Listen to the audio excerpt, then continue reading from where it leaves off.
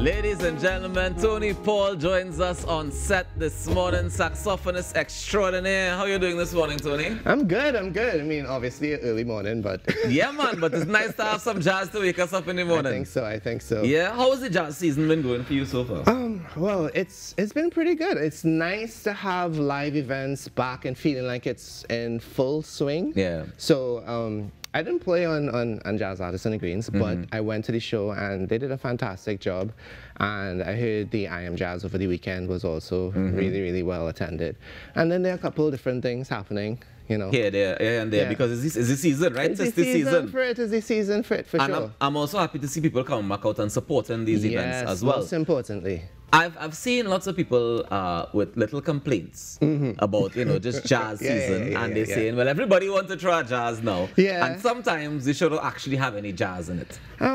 I think the understanding of what jazz is and what the breadth of that term means is important. Talk to me.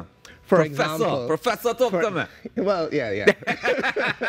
So the thing about jazz, if you look back to what it started as, it was basically playing what was popular at the time and playing it in like an improvisatory style. So when you have musicians that play the music that's current and popular in their space, but they improvise and they add treatments to it, they are in fact doing jazz. They may not be doing traditional or straight ahead jazz, but they're still doing jazz. So essentially what you're saying is that jazz is just freestyle. Basically, it's improv, it's extempo. It's improv and it's extempo, yeah. So calypso and jazz have like in the past had like linkages and stuff. In the present too. In the present too. So I mean, the main complaint that I think actually has a lot of validity is that they don't bring headline jazz acts. But I feel like you in a show is a headline jazz act. International, Americans, Europeans, that's what I mean. I mean, obviously, you know, I think I'm pretty authentic with the music that I play. Right. But you also have to remember it's a show and it's meant to entertain people. Right. So I can't just come and play like straight ahead stuff or even some things that I might want to play for me, Tony Paul, musician. You're playing for the audience. I'm playing for the audience. So I have to kind of try and find a balance between what feels authentic to me, but also something that works for the audience in a way that you don't have to really like be tremendously in love with jazz, but you can still hear it and be like, oh, that's interesting. I appreciate that. I appreciate it. Is this what jazz is? Yeah. Oh. So like when you guys do the calypso covers, and you essentially jazz it up, as in you do the extempo, the freestyle in the middle of it, you change some of what the cadence is in the song. That's essentially jazz, right? That's essentially a version of jazz. Right. So like you have Latin jazz, you have Kaiso jazz, like Kryzander and people like of that ilk.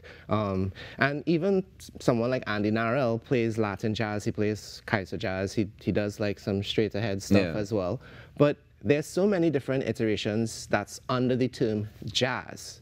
So you check out somebody like Robert Glasper, who is like a big name in New York and in the US and everything like that. And he will have like more traditional stuff, but he also has some influences and dalliances with like hip hop and R&B. So as much as the American thing is, you can kind of hear it and it's like very American, it's a worldwide phenomenon. So like really trying to say, well, if you're not doing this thing, you're not doing it at all, is not really fair. Tell me what you have in store for us at the Speyside Jazz Festival. Well, not Speyside, sorry, it's Mount Irvin. No, it's not Mount Irvin. It's the international night. So that's really funny because like most of the acts on that night actually are playing jazz. Right. So like Sharon Phillips, myself, Theron Shaw, Vonnet, you know.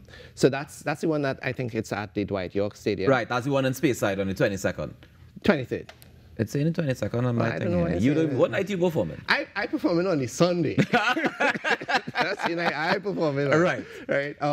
So I'm really fortunate that I get to share my set with Theron Shaw, who I've worked with in past quite extensively, and every time I hear him play, I'm like, whoa. I mean, expletive followed, but you know. Well, for me, when I see the two of you all together on stage as masters at work, as far as I'm concerned, because you're a master of your instrument, and he is definitely a master of his own as well. Well, I mean, Tony, if you don't mind, give us a little something before we get to the top of the hour. Of course.